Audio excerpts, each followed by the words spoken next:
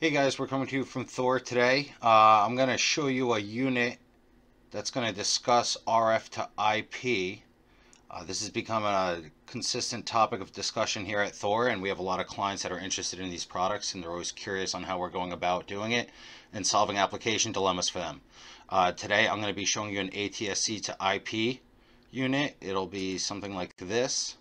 And here you can see we have several models available in 1 channel, 4 channel, 8 channel, 16, and various input types, ATSC, QAM, DVB-T.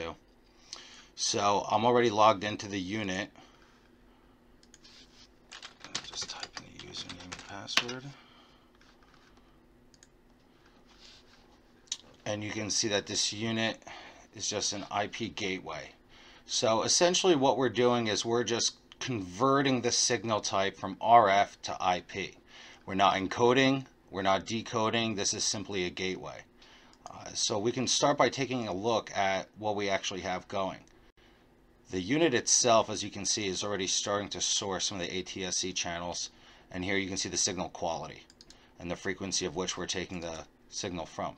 I would suggest that you stay above 30% or so to make sure that you get a good clean signal. Anything under 30%, you're going to have an actual problem decoding the signal. Since ATSC is digital, you need to make sure you have a clean signal that we can convert to IP packets. And in this case, generally speaking, if the signal quality is under 30%, like here it's 28, we're probably not going to be able to get that signal to convert to IP. And you might be wondering, well, how come this is the case? Where do you get your signal quality from? Well, your signal quality is actually based on where you live.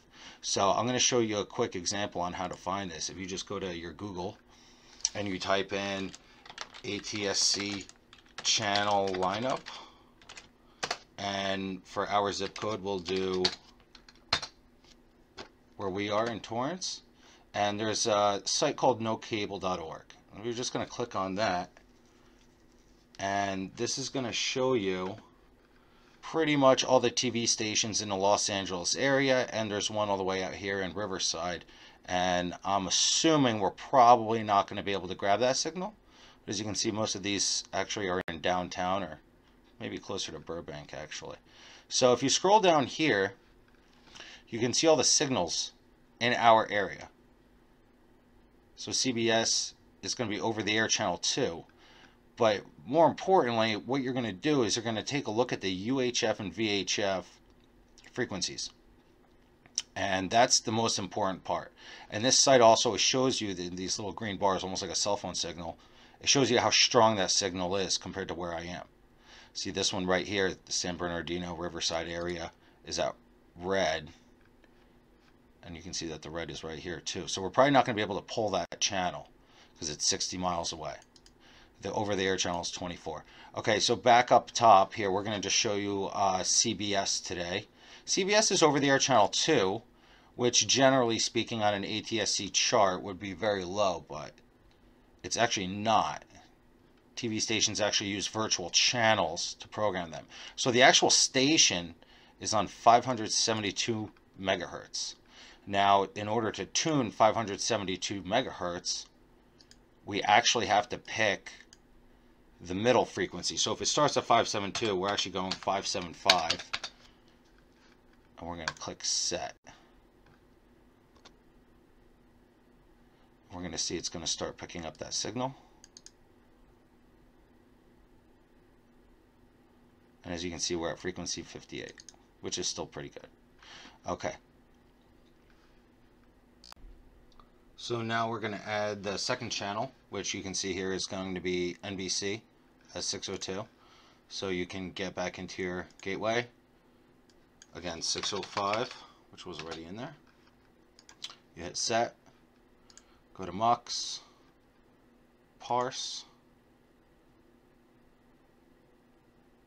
It's going to process that RF and create IP. And there you go. So we're going to add NBC. Pops right over. Edit. NBC. Set. And again, you can go back to your inputs and make sure that it's still signal quality is good. Everything should be running. And over here we see that we have a port on NBC in 1010. Let's change it to 1005. So right now we should have channels on 01, 02, and 05. So if you go back to VLC and open the network stream to 05 and hit play. We put our mountain source on our bottle. And there you go. NBC is now on UDP 05. For over 20 years. And that's pretty much it. That's really how easy it is to make your own channels using an RF to IP gateway. And the unit itself can give you a little bit more options. And one of the other things I wanted to show you was you can take a channel. I'm going to show you that one channel that has 6 SPTS, this one. This has a low. I'm not sure if it'll work, but we'll see. So it's on 66. So let's give it a try. And go. And see.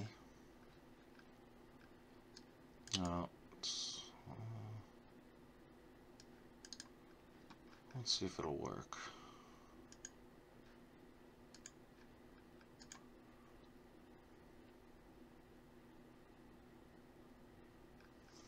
Because essentially what you're going to do is, even though it's just one RF channel, you're actually going to get 6 separate IP streams, one for each of the programs coming out. And that's pretty important for units like this. We had that situation on the first one here. You can see that it was an SD channel. And it doesn't matter how many channels you have or sub-channels, this unit will actually ingest all of them. So we're going to press parse, and hopefully they all come over so I can show you guys that. One of the most important things is that no matter how many channels you are, if you're in a rural area or suburban area, you might be able to pull all the streams anyway. And this is great for applications including hotels and casinos or what have you that have a lot of IPT systems already installed, but they want to add in local channels, and this is the easiest way to add in local channels for free. It doesn't take more than a single box like this to create those channels. So we're still waiting. It looks like it's not going to work. Maybe we can pull a different one here. KTLA 596. So we're going to go back in here and change this to 599. And that was actually a good example of showing you if the frequency quality is too low and the unit can't receive that RF channel correctly. You can't expect everything to work the way you want it to. It just means that maybe you're a little too far from that TV station and it's just not working appropriately. So now we have a new channel set up, and you can see that the data rate is almost 19 megs a second, and we have great quality at 58. So we're going to go back in here and try it again. So we're just going to press parse. And again, this unit happens to be in 8 channels for RF input. So that's 8 separate ATSC frequency channels you can put in, and you can actually pull it out all the IP streams you want from each individual sub channel as well. So even though it says 8 RF channels, you can have 30 or more depending on how many sub channels your local TV carriers have.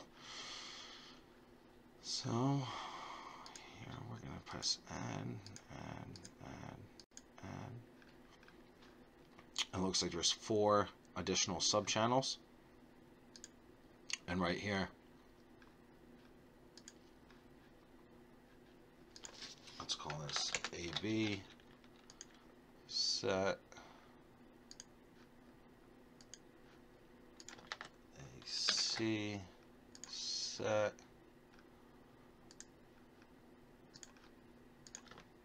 AD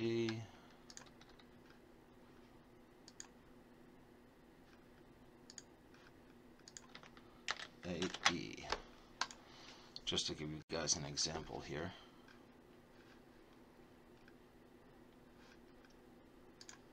Let's see where these start on which PID.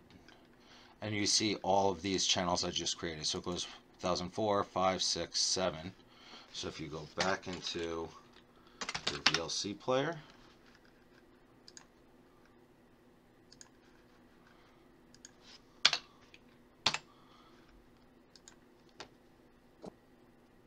majestic animals. KTLA 5. I was there in South Africa in 2017 on this place for this reality show where everybody hated me, believe it or not. But I got to spend time see what these beautiful, majestic animals. And this one shouldn't work because we have a duplicate port number. So just for the sake of arguments, we're going to go to the next one because this should be a sub-channel. And see, immediately the box shrunk because it's SD, standard def. And of course, this is a very old movie, so it's easy to see. That's indeed the case. It's an SD channel. And now I'm going to show you the last one.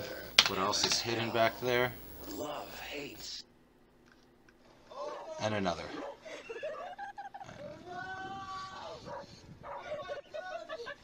I'm not sure what this is or what's going on, but just to show you an example, this is how over-the-air television works and how you can convert it to SPTS and feed that through your IPTV infrastructure for easy distribution. If you guys have any questions about this or would like more information about these products, you can contact us directly at Thor Fiber, Thor Broadcast. You can see our phone numbers, contact information on our website readily. Thanks for stopping by, and hope you guys have a great weekend.